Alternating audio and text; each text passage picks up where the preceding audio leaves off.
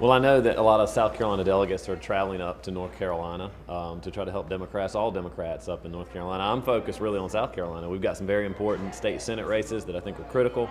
We've got some really good candidates who are pro-business and pro-public education, which is exactly what we need right now in South Carolina. So I hope that people in South Carolina will focus on some of those state races as well, and we can see some positive change in the state. Well, I think that what we have to do in South Carolina, especially as Democrats, is to recognize that we're in this thing for the long haul.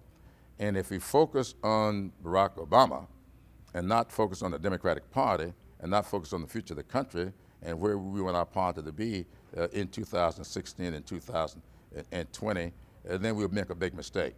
If we believe all the polling data, and I do, Barack Obama will have a very difficult time winning in South Carolina this year.